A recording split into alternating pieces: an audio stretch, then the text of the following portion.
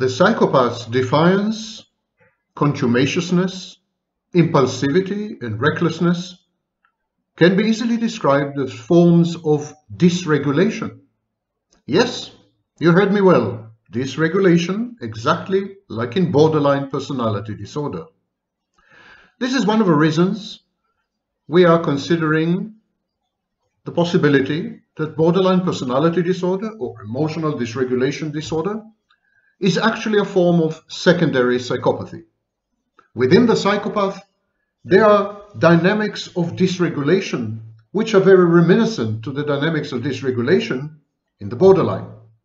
But while in the borderline, the dysregulation usually has to do with emotions, emotional dysregulation, moods, mood lability.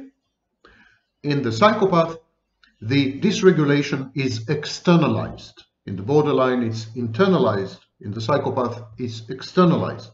In other words, the psychopath projects his dysregulation via his behaviors, and his behaviors impact others and himself adversely.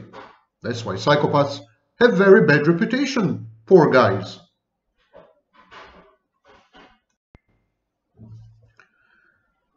Good afternoon.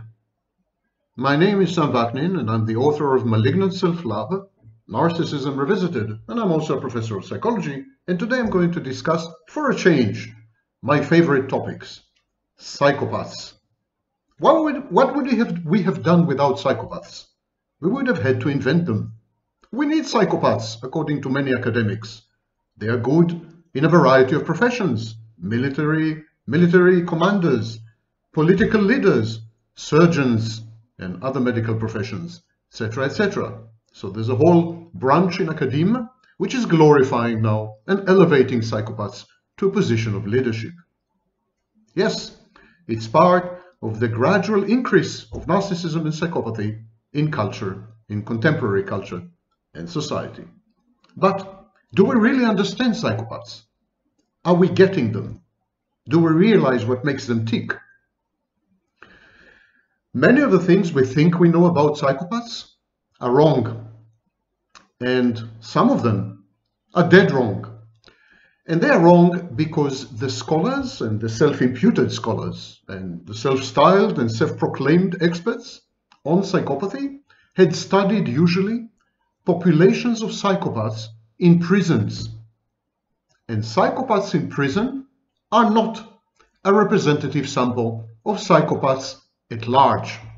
Psychopaths at large fulfill many niches. Some of them are pillars of the community. Some of them are productive members of society. They are all over the psychopath next door. And so, owing to these generations of scholars, starting with Cleckley in the 1940s and before him, and his kind of disciple in a way, Robert Hare, and so on and so forth, we had created a caricature of the psychopath, a stereotype, an animated cartoon figure, which has nothing or very little to do with a garden variety psychopath. And one of the main issues where we are getting it seriously wrong is the psychopath's alleged fearlessness. We think of the psychopath as a fearless being, someone who does not experience the emotions of fear, terror, etc., etc. The psychopath's defiance, the psychopath's contumaciousness. Contumaciousness means defiance of authority, hatred of authority, flouting the rules, breaking rules. So contumaciousness. It's a word that makes me sound very learned and erudite, and that's why I'm using it. So the psychopath's defiance and contumaciousness are often misperceived. I repeat, misperceived as fearlessness or nonchalance. The psychopath appears to be sang-froid, imperturbable, someone who doesn't let events, other people, and the environment get to him. He's impervious. He has this imaginary membrane around him, which is impermeable to the stresses and anxieties of daily life. The psychopath's main hallmark is indifference, and apathy in the face of adversity. But this is not fearlessness. This is defiance. This is contumaciousness. In reality, there's a lot of trepidation, a lot of anxiety attached to fearlessness and nonchalance and defiance and contumaciousness in the psychopath's behavior. I have a video on this channel about the anxious psychopath. New discoveries, new studies in the past few years that actually undermine completely the image of the psychopath as someone who never experiences anxiety, is never phobic, is never afraid. That is absolutely untrue. So even scholars, lazy scholars, scholars who don't bother to update themselves, even they get it wrong. This stereotype of the psychopath as fearless. And we are talking, in this presentation at least, we are talking about what Robert Hare calls factor 1 psychopath, F1 psychopath. Factor 1 is a derivative of the test PCLR. I'm not going into it. It's a kind of psychopath that we are used to think of as a psychopath, without emotions, without empathy, tramples on people on the way to obtaining his goals. So the primary psychopath. The truth is, and by now it had been established in quite a few studies, the truth is that psychopaths do experience anxiety and fear. One might even say that they experience their brand of anxiety and fear even more than the rest of us do. So how come? How could generations of scholars get it so wrong? There are several important differences between the psychopath and a neurotypical, a normal person. And these important differences camouflaged, masqueraded the psychopath's inner world, denied access to observers and to scholars and to family members and to colleagues and to anyone and everyone around the psychopath. First of all, the brain and the physiology of psychopaths are different to normal people. Skin conductance, perspiration, brain activity, heart rate, blood pressure, these are all markers of fear. When normal people are afraid, when they have a fear reaction, they sweat. Electrical conductance in the skin changes. Brain activity is highly specific. Heart rate increases. Blood pressure in tandem also increases, but not with the psychopath. With the psychopath, these physiological markers of fear are subdued or even absent altogether. And so we confuse the cart and the horse. We say because the psychopath's body does not react to what we consider to be fear or something frightening, it means the psychopath is not afraid. That's of course nonsense. The psychopath brain and body are different to ours. But he does experience anxiety and he does experience fear. He only experiences differently to us. He doesn't have the same equipment. He doesn't have the same machinery. Inevitably, he produces different output. Measuring the psychopath's brain activity when he is exposed to frightening stimuli, frightening photos, sudden sounds, etc., is wrong because his brain is not constructed similarly to the psychologist who is studying him. The assumption that all human bodies are identical is counterfactual. It's absolutely not true. Massive differences between men and women, and massive differences within men and within women. And psychopathy or psychopaths stand apart.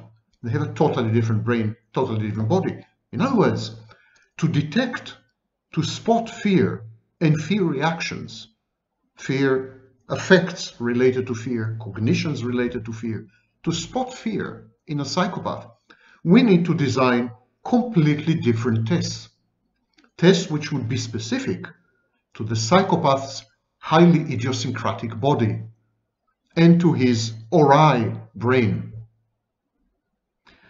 The second problem is that things and behaviors that normal people find repulsive, shocking, frightening, These behaviors, these things, these circumstances, these events, other people, they elicit no emotional reaction from the psychopath. In other words, the psychopath can find himself in situations with people in specific circumstances, undergoing a series of events that would normally traumatize, shock, frighten people, normal people.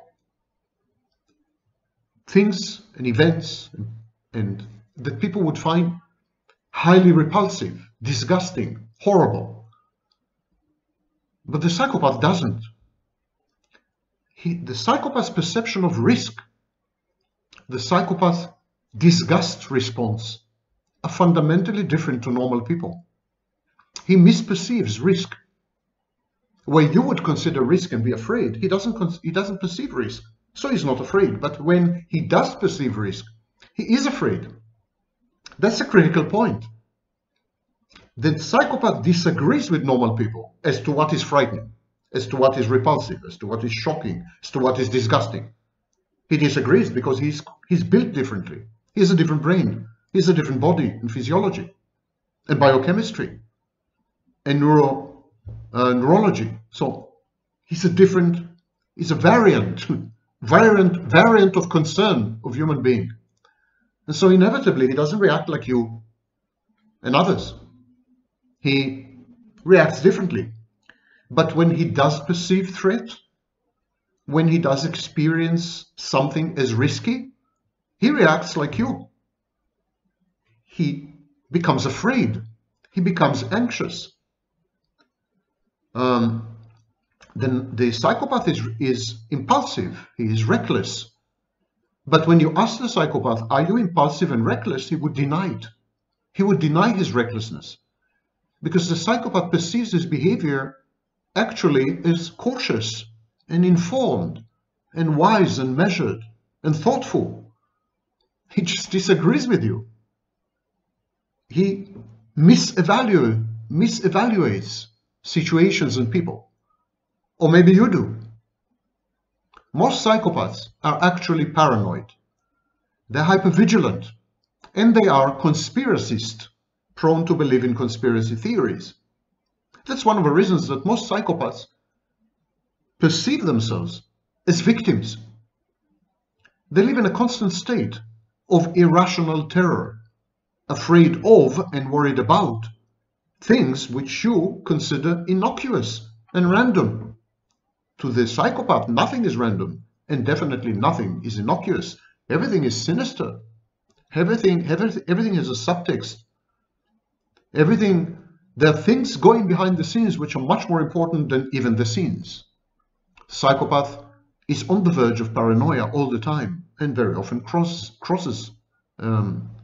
this verge.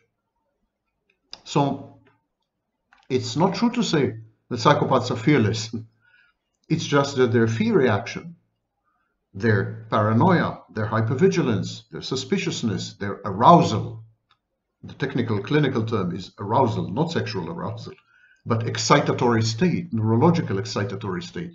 These are reserved for situations and circumstances and people and events that you would consider as totally normal. And what you consider as totally normal, the psychopath would consider very, very dark and frightening.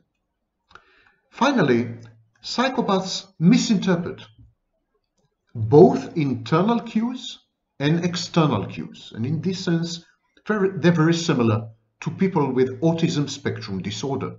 Indeed, there's a whole school which suggests that high-functioning autistic people are actually psychopaths. At any rate, psychopaths misinterpret internal cues and external cues. When they feel something, they don't know what it is. They can't give it a name.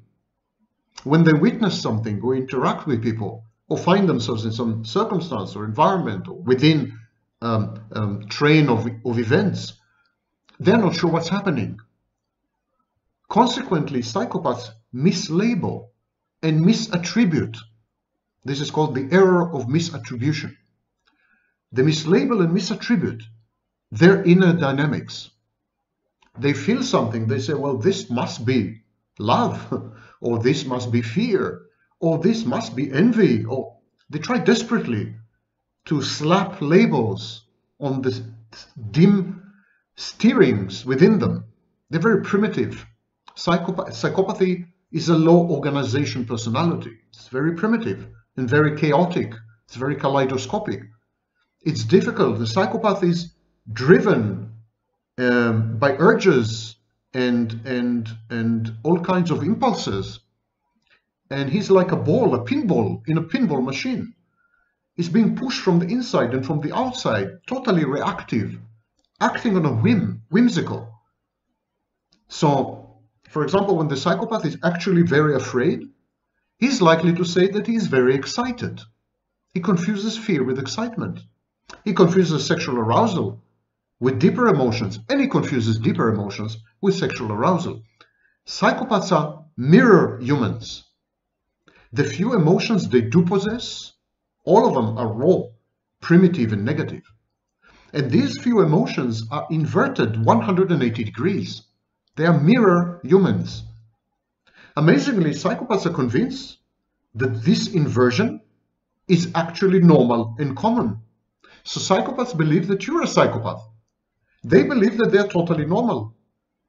And they think everyone is like them. And they're pretty shocked to discover that they're not. For example, most psychopaths react with indignation when the law catches up with them and places them behind bars, because they don't understand what they had done wrong. They behaved as anyone else would, isn't it? Psychopaths love or they like others who are useful to them, and only for as long as they benefit from these people, one way or another. They conflate love, attachment, and bonding with usefulness and the receipt or services of goods. Psychopaths use the disposition and flow of material goods to gauge such sentiments. So as long as they receive attention, in case they are narcissistic, as long as they receive sex, money, access to power, contacts, other benefits, help, advice, support, as long as they receive something, they feel that they are loved, or at the very least that they are liked, that they belong. The minute they stop receiving something from someone, they perceive it as rejection, as not being liked anymore, or not being loved anymore. And psychopaths do experience shame. It's another myth that they don't experience shame, regret, and remorse. They experience shame, regret, remorse, and even guilt. But they experience these emotions only when they are exposed as weak, as desperate, as helpless. They hate to be perceived this way. When there is incontrovertible evidence that they are less what they pretend to be, that they are not as strong, not as resilient, that they don't have any other options. Here you see a psychopath is signaling that they have no other options, that they are actually impotent, not omnipotent. When they are exposed this way, they do experience profound shame, like the narcissist. Profound shame and guilt and remorse and regret. They get angry when they cannot secure a goal. Even if the goal is self-destructive and humiliating, it's still a goal and they want to accomplish it. They lash out at people who would not or who cannot collaborate in whatever it is they set their minds to do or to be done to them. So they set a goal. The goal could be totally self-destructive, totally degrading to themselves, but they expect people to collaborate, and if these people fail to collaborate, fail to perform, they get very angry. And they do regret and they do feel guilt for having failed or for having been caught red-handed. They hate to be caught. But they never feel guilty or ashamed for having hurt and having harmed other people. They rationalize, they justify their misdeeds by contorting language to its breaking point, by creating a instant ersatz morality, their own law. It's my way or the highway, and I abide only by my own rules. Psychopaths fearlessly risk their lives, limbs and fortune, habitually and with total strangers, but are paranoid, anxious and hypervigilant with their nearest and dearest. That's very shocking, a shocking feature of psychopaths. They would do the most crazy things with people they had just met. They would go with these people to very dangerous and risky environments and there do very dangerous and risky things. But with their immediate family, colleagues, lovers, with people who provide intimacy, they feel unsafe. They feel insecure. They feel paranoid and anxious and hypervigilant. Nearest and dearest are a threat. Intimacy and commitment are perceived as threats. A total stranger is not a threat because he can or she can always be discarded.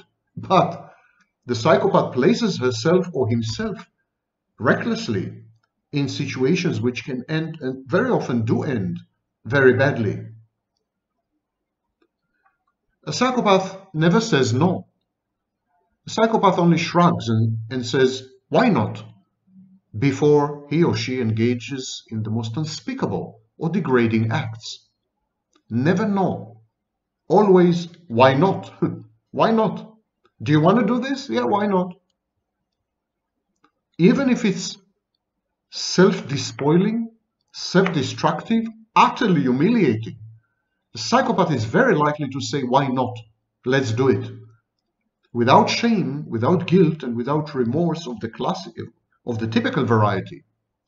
There's nothing to rein the psychopath in, nothing to control his impulses, nothing to make him stop and think what it is that I'm doing, nothing to inhibit him. Psychopaths are primitive, whim-driven, stochastic, bug-ridden, often intoxicated machines. Psychopaths are even worse when they're in pursuit of a goal, however whimsical and outlandish. When you encounter a psychopath, you come face to face with the undead. Psychopaths look still alive. Many of them are charming and witty and erudite and professors of psychology. And some of them, a tiny minority, are charming, witty and erudite and handsome professors of psychology. There are two of these, I think. But psychopaths had actually died in their teenage years. They had died, they're dead, inside and out. They're zombies. They are the undead. They age fast. Their progeria, terrifying to behold. The psychopath inhabits an eternal present. Theirs is an eternal present, a dawnless night of the soulless. Psychopaths treat their bodies and their lives as a corpse would, as if they were dead, like decomposing trash. Psychopaths are black holes. Nothing escapes, not even the psychopath. He implodes upon himself, the psychopath, and then consumes himself in an orgy, Wagnerian orgy of self-destruction. It is nothing short of horrifying to hear the winds of the psychopath's insanity howling in the deserted hallways of his or her vacated mind. Cleckley wrote a whole book, and it's clear that he had been traumatized by his encounters with psychopaths. The book is called The Mask of Sanity. Behind the mask, behind the bandages, the mummies, the Egyptian mummies of the psychopaths, they rot. The psychopath rots and disintegrates in slow motion, unglued by a lack of scruples and morality, a void of empathy and emotions, a howling abyss where a human being should have been and is no longer.